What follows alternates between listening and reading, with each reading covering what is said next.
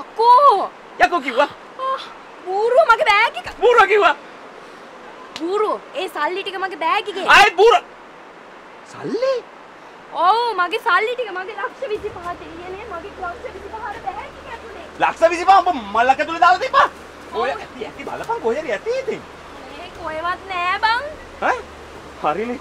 හරිනේ. ඒ කියන්නේ මොකෙක් හරි ආවා මල්ල තරන් ගියා සල්ලිත් එක්කම. උඹට තනේ මන් දන්නේ නෑ බං ඔච්චර සල්ලියක් දානවද ඔය මල්ලක දාලා මෙතන තියෙනවද එහෙම? නේ ඉතින් කවුද බං දන්නේ මේ කැලයක් අතර හොරු වෙනවා කියලා? හරි. හරි හිටාංක මං ගිහලා බලන්න. උඹ කොහෙද යන්නේ කියපන්. මං ඉතින් ගිහලා බලන්න ඒ සල්ලි ගත්ත එක මේ හල බහලක ඇතිනේ සමහරට. හරි යම මාත් එන්න. නෑ උඹ එන්න බං උඹට බෑනේ බං මාත් එක්ක හරියට දුවන්න උඹ ජාංකෝ. කමන්න එන උඹත් වරෙන් කිමිර මගේ නෑ පා උඹ ඇවිල්ලා අතර මං උනොත් තව කෙලියක් උඹ හිට කොහෙවත් යන්න බං මම ඉක්මනට එනවා හිටන් ඈ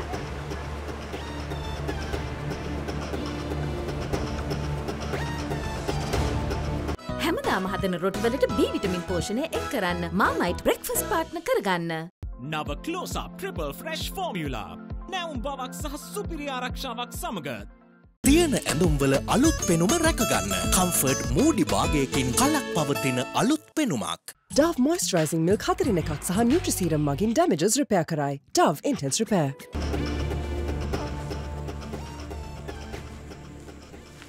පරිස්සමෙන් එන්න ඔය කකුල අමාරුවක් තියාගෙන ඈ.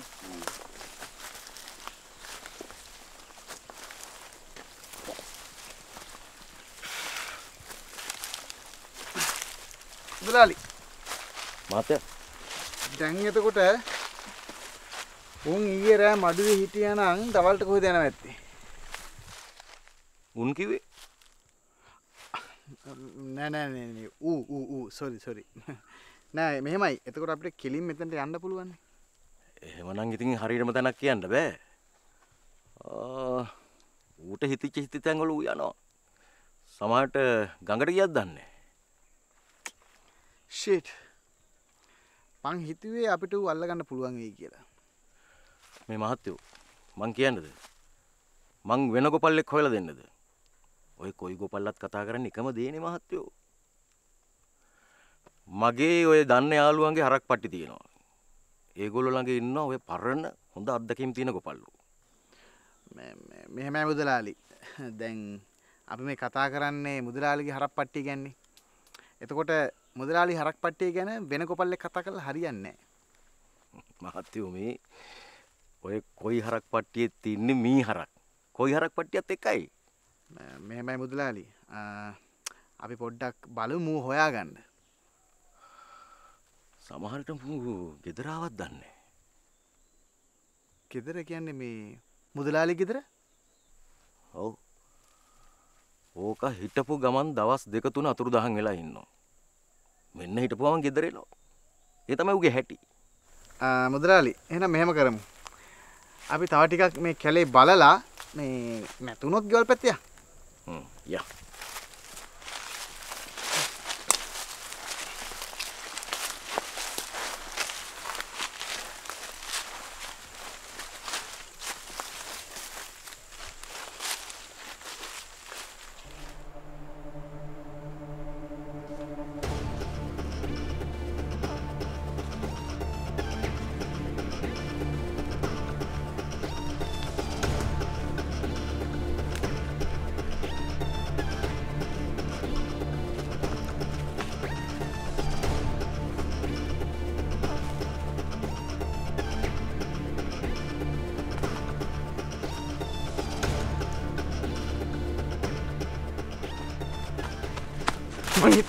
මං හිතුවා මොයි ටික කරයි කියලා. හැයි මං තනියම කැලේට ආවේ. හරි මං ඒක බලා ගන්නම්. ඔබ බලයන්කෝ අනේ ඩියුටිය මගේ සල්ලි ටික කොහෙන් හරි හොයලා දීපන්. සල්ලි වගේද බං මේ ජීවිතේ. හරි මං ඒක බලා ගන්නම් මට පුළුවන් අනේ ඔබ බලයන්කෝ. හරි මේ හැබැයි උඹ හෙල්ලෙන්නේ නැහැ මෙතනින් ඈ. උඹ මේක නැති වුණොත් මට හොයාගන්න බැරි වෙනවා බං. නෑ මට පුළුවන් මං කිව්වනේ උඹට ඔබ බලයන්කෝ තව වාත වෙන්නේ නැතුව. මේ හෙල්ලෙන්න එපා ඈ මේ කැලේ පාරවල උඹට හොයාගන්න බෑ බං. ඒකයි මං කියන්නේ බෙන්කියෝ. හරි මං යන්නේ නෑ කොහෙවත්. උඹ බලයන්. හිටපන්.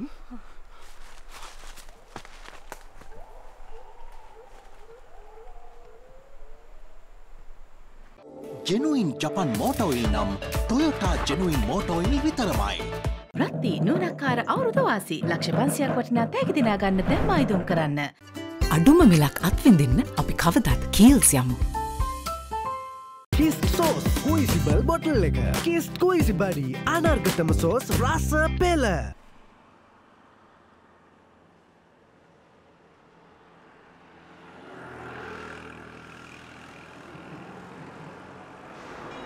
මේ අපි කොච්චර මෙතන බලන් හිටියත් වැඩක් වෙන්නේ නැහැ මුන් අරින්නේ නැහැ. තව ටිකක් කතා කරමුකෝ. මේ නංගි උඹ කතා කරපන්කෝ ගිහිල්ලා. උඹ මෙහෙමයි පොඩ්ඩක් ඇද්දලා පැද්දලා හුරතල් වෙලා කතා කරපන්. එතකොට අරුන්ගේ හිත මොලක් වේද බලන්න. නෑ නෑ එපා උඹ කතා කරන්න ඕනේ මං කතා කරන්න. ඔය වොයිස් එකෙන් කතා කරොත් නම් උන්ගේ හිත උණු වෙන්නේ නැහැ. තව ටිකක් මල පයින්නවා මිස. මේ නංගි උඹ කතා කරපන්කෝ ගිහිල්ලා. මම මොනවද කියන්න ඕනේ? අනේ අයියේ මේ ගේට්ටුව අරින්නකෝ අයියේ කියලා අන්න එහෙම කියපන්. එහෙනම් කියනවා. කියපන්කෝ ලත වෙන්නේ නැතුව ගිහිල්ලා. අනේ අයියේ මේ ගේට්ටුව අරින්නකෝ අයියේ. මේ අපි ළඟ සාක්ෂිත් තියෙනවා. මේ ගේට්ටුව අරින්නකෝ අයියේ. මල් ලෙඩෙක් කියා. මල් ලෙඩෙක් අයියේ. උඹ නෙමෙයි යකෝ මම. ඒ කියන්නේ? උඹ නෙමෙයි ලෙඩා මම. පුංචි ලෙඩෙක් කියපන්. අනේ මහත්තයෝ මේ අපි දෙන්නම ඕනේ. මේ නංගි විතරක් ඇතුළට ගන්නකෝ. අනේ මට තනියෙන් යන්න බෑ. පිස්සුද? කට වහගෙන පොඩ්ඩක් හිටපන්කෝ. අනේ මහත්තයෝ මේ නංගි ඔක්කොම පැහැදිලි කරලා දෙයි. මේ නංගිව ඇතුළට ගන්නකෝ. මම මොනවා පැහැදිලි කරන්න දන්නේ? ඒ මිනිස්සු මං කියන ඒවා අහන්න නැති වෙයි. උඹව පැහැදිලි කරන්න යවන්නේ නැහැ. ගේට්ටුව ඇරපු ගමන් තුන් දෙනාම ඇතුළට පැනගමු. ඊට පස්සේ ඉතින් උන් කොහමද ගෑනු තුන් දෙනෙක්ව එළියට දාන්නේ? එහෙම ආවොත් අපි තුන් දෙනාම කෑ ගමු ගමට බෙහෙන්න. තව එකපාරක් කතා කරලා බලපන්කෝ. කතා කරපන්කෝ. අනේ අයියේ මේ අපිව ඇතුළට ගන්නකෝ අයියේ. මේ මං තනියෙන් එන්නේ.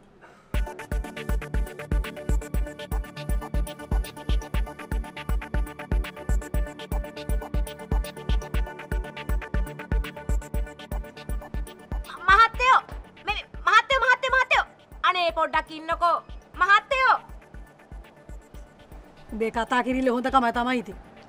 මම මොනවද කරේ? මේ දැන් මොකද කරන්නේ? අපි ගේට්ටුවෙන්වත් පණිවුද බං? පිස්සුද? මේකෙන් පැන්නොත් බෙල්ල කඩා ගන්න වෙන්නේ. අනේ කොහොම හරි මට යන්න ඕනි බං. මට ගිහිල්ලා මේ ඇල්බම් එක පෙන්වන්න ඕනි. අනේ බං. අර ඇතුලේ ඉන්නේ මගේ කෙල්ල බං. අපෝ මේ ආයෙත් කෑ ගහන්න ගත්තනේ. මේ පොඩ්ඩක් කෑ ගහන්න තු ඉන්නකෝ. අපි මොකක් හරි කල්පනා කරලා බලමු. ඉන්නකෝ පොඩ්ඩක්. මේ මගේ කෙල්ල බං. අච් හැම දෙයකටම ඔප්ෂන් එකක් තියෙනවා. කිරට හදලා බිරිසට උයලා ෆෝචුන් සෝයා නම් කුළු බඩු පදමට. Immobile One Shot Ultra package option 5කින්ම සිමෙන්ති හෝ ටයිල් පොළොව මත පහසුවෙන් සවි කළ හැකි G-Flow 0.77.384.625.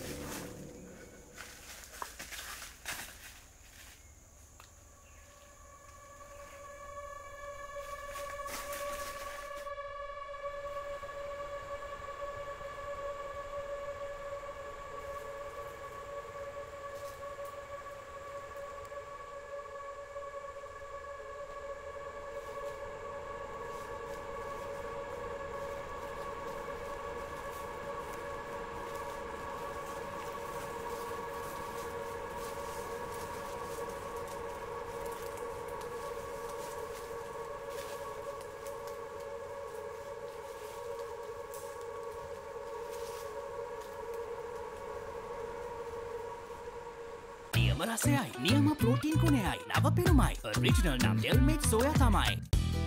මෝතා ජෙලි හදට දැනෙන රසක මහිම. කාගෙල්ස් වෙතින් රුපියල් මිලියන 24ක රන් අවුරුදු වාසනා. කාගෙල්ස් වර්සිටි. රෝස පාස්ටා හොඳ ගුණ ෆන් හැමදාම. ඇත්තට මහත්තයෝ මට නම් පුදුමත් හිතෙනවා. මහත්තුරු මේ මීහර පට්ටියක් ගැන පත්තරේට ලියන්න මෙච්චර මහන්සි වෙනවා දැක්කහම. දැන් මෙහෙමනේ මුදලාලි. මීහරක් කියලා කියන්නේ අපේ රටේ විනාශ වෙලා යන නැත්තම් වඳ වෙලා යන ලෝකුරුමයක්. ඉතින් දැන් නිකන් හිතලා බලන්නකො මේ මුදලාලි අපි පොඩි කාලේ කොච්චර හරප්පට්ටි තිබ්බද? හැබැයි දැන් තියෙන්නේ කීයද? ඒක ඇත්ත මහත්තයෝ. මොකද අපේ ගමේ ඉස්සර මීහරක් පට්ටි 20කට වැඩිය තිබුණා. දැන් තියෙන්නේ හරක් පට්ටි 3යි 4යි. ඒවත් හරක් ඉන්නේ 4 දෙනයි 5 දෙනයි ඔන්න ඔහොම. මගේ පට්ටියේ විතරයි ඔච්චරවත් ඉන්නේ. අන්න ඒක මුදලාලි අපේ රටේ මේ ප්‍රේක්ෂකයන්ට කියන්න ඕනේ. මේ සමා වෙන මේ කවුද මේ? ප්‍රේක්ෂකයෝ නෙමෙයි මුදලාලි ඇත්තටම පාඨකයෝ. අන්න උන්ට කියන්න ඕනේ.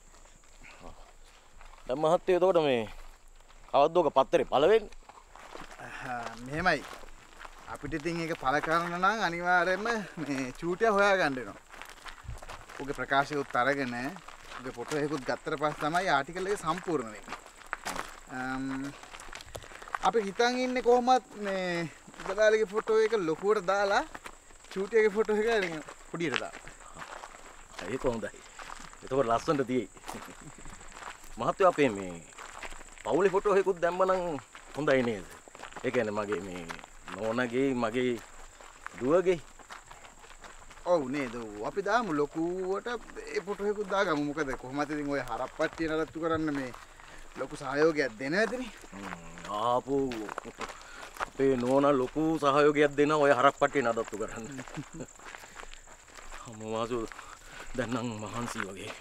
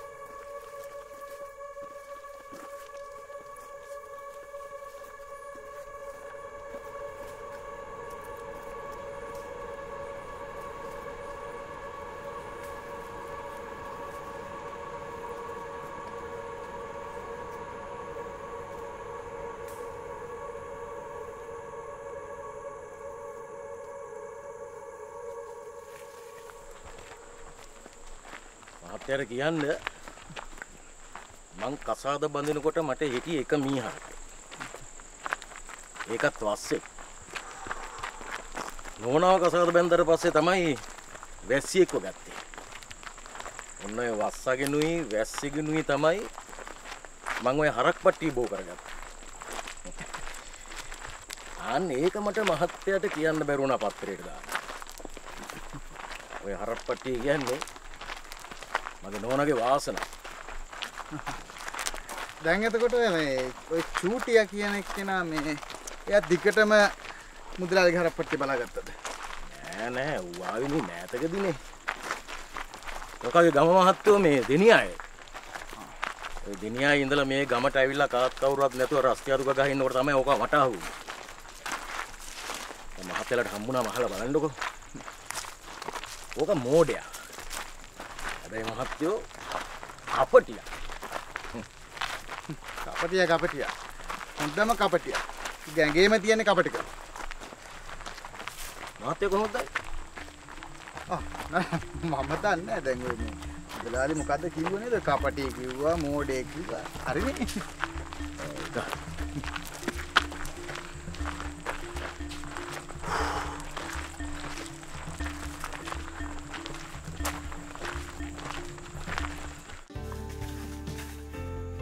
පොඩි මල්ලි!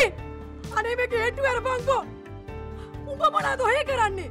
මේ මහත්තයෝ මේ චූටියා කියන්නේ මේ මංකොල්ලකාරයෙක් නෙමෙයි. මහත්තයෝ චූටියා කියන්නේ මංකොල්ලකාරයෙක් නෙමෙයි.